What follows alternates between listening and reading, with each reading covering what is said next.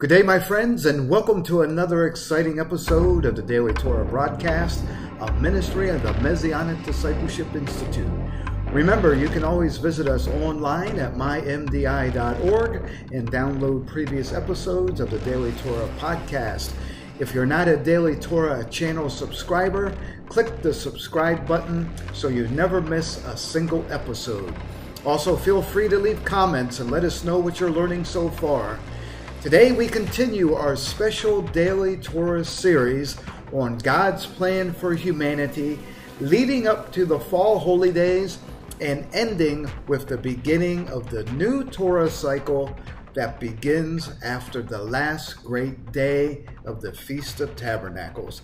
So sit back, enjoy the series, and have a blessed holy day season.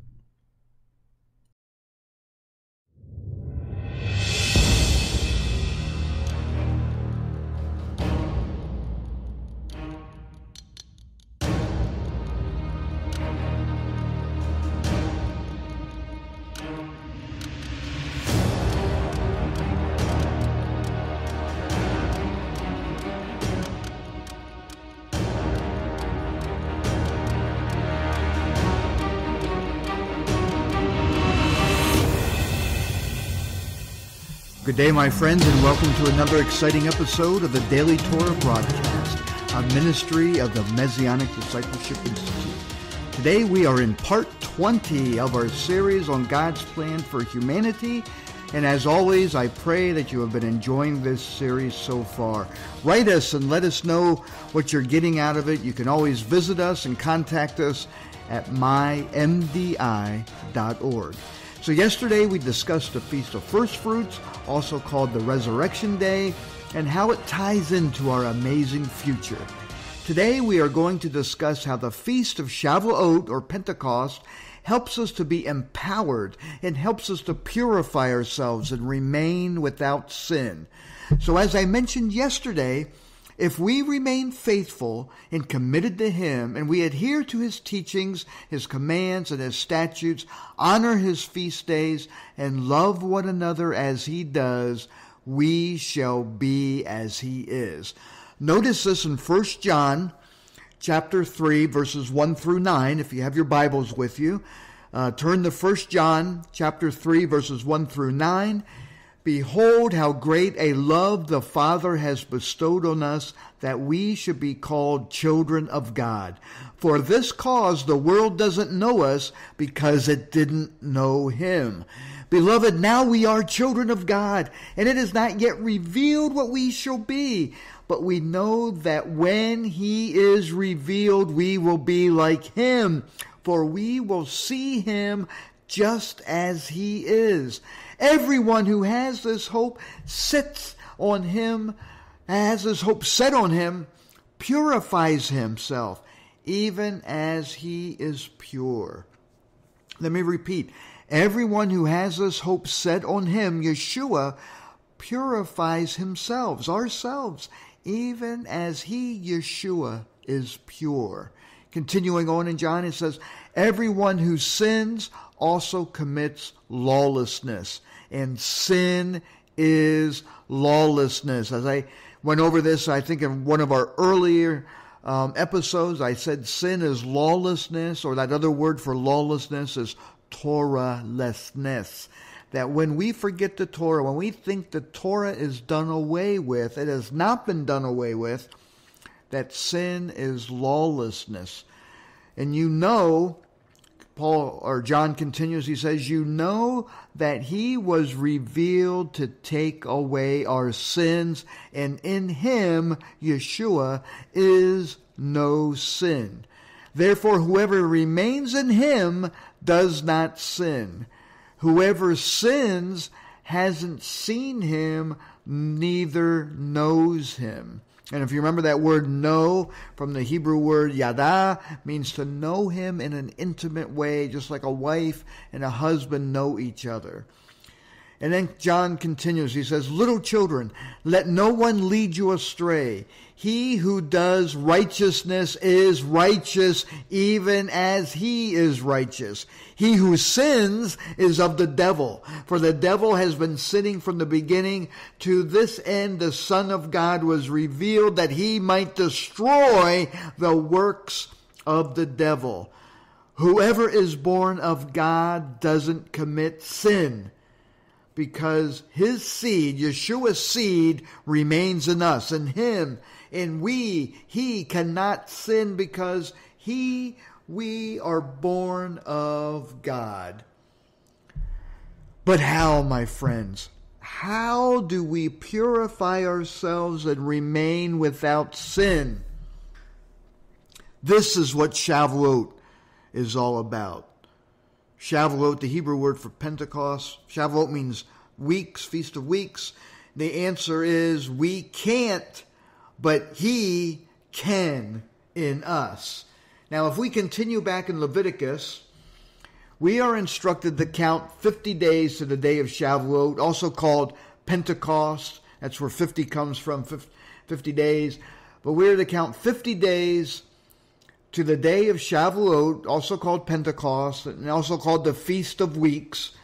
It is a high holy day and a statute forever. So notice this in Leviticus 23. Starting in verse 16, it says, you shall count from the next day after the Shabbat, from the day that you brought the sheaf of the wave offering, 7 Shabbatot shall be completed. 7 periods of weeks, Sabbaths. 7 Shabbatot shall be completed, even to the next day after the 7th Sabbath, or Shabbat. You shall number 50 days, and you shall offer a new meal offering to the Lord. You shall bring out of your habitations 2 loaves of bread for a wave offering made of 2/10 parts of ephah of fine flour. They shall be baked with yeast. Notice, these breads are baked with yeast. Now remember, we just discussed the days of unleavened bread, which pictures having sinlessness in our life, not having any sin, because leaven is a type of sin. But here during Shavuot, we are to bake these 2 loaves with yeast for first fruits to the Lord.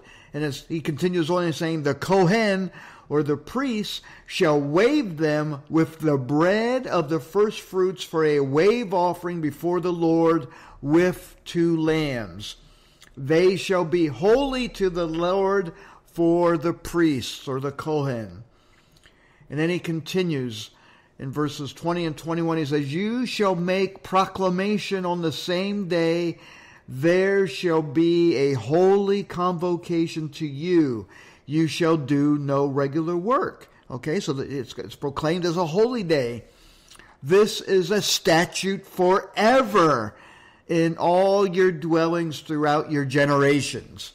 Again, this holy day has not been done away with. Yeshua kept this day. The disciples kept this day. Years, decades after Yeshua was resurrected, and the early church kept this day. It wasn't changed until AD 325, when Pentecost was changed to, Passover was changed to Easter. Pentecost was still kept, but there's not much emphasis on it really anymore. You don't really hear about it in your churches today, that Pentecost is still being kept. So, on this day of Shavuot, of Pentecost, what happened? Now, Yeshua, he told the disciples before his sacrifice that the Father would send the Counselor, the Spirit of truth, who would teach them all things. Notice he says this in John 15, verses 26 and 27. Yeshua says, when the Counselor has come, whom I will send to you from the Father, the Spirit of truth, who proceeds from the Father, he will testify about me, and you will also testify, because you have been with me from the beginning. So this Spirit of truth that Yeshua said the Father would send came like a whirlwind on the day of Pentecost, the day of Shavuot, and immediately the apostles started to testify in different languages so powerfully that in one day 3,000 new believers committed their lives to Yeshua. Now notice this in Acts chapter 2, starting in verse 1. It says, "Now when the day of Shavuot had come, they were all with one accord in one place, and suddenly there came from a sky a sound like the rushing of a mighty wind, and it filled all the house where they were sitting. Tongues like fire appeared and were distributed to them. One sat on each of them, and they were filled with the Holy Spirit and began to speak with other languages as the Spirit gave them the ability to speak." And then the apostle Peter, a common man like many of us, but when filled with the Holy Spirit, he went on to give the most powerful testimony ever given by a mortal. And quoting Joel, he said, "It will be in the last days, says God." I'm reading from Acts 2, starting in verse 17. He says, "It will be in the last days, says God, that I will pour out my Spirit on all flesh. Your sons and your daughters shall prophesy. Your young men will see visions. Your old men will dream dreams. Yes, and on my servants and on my handmaidens in these days, or on those days, I will pour out my Spirit, and they will prophesy." He, my friends, is speaking of us. He's speaking to us. He goes on to say that this promise is given to us and to our children. But there are conditions. First, we must repent, be immersed in the name of Yeshua, and then we will receive the gift of the Holy Spirit. Remember, I went through these conditions, how each one of these holy days leads us to this time. Each is going in order. As a new babe, a new believer, we must repent, be immersed, go through our Red Sea. We come out of Egypt and we're immersed in the name of Yeshua. And then we will receive the gift of the Holy Spirit when hands are laid upon us. Oh, my friends, are you beginning to see the awesome plan of God for you and all humanity who accept Yeshua and commit to his ways? This is our future. But there's so much more. But that's all the time we have for today. So tune in tomorrow, and we're going to continue this. Don't forget to share this exciting message with your friends and your family on social media, and consider becoming a monthly sponsor if this message has blessed you. So until tomorrow, visit us on mymdi.org. And shalom aleichem, peace, my friends. We'll see you tomorrow.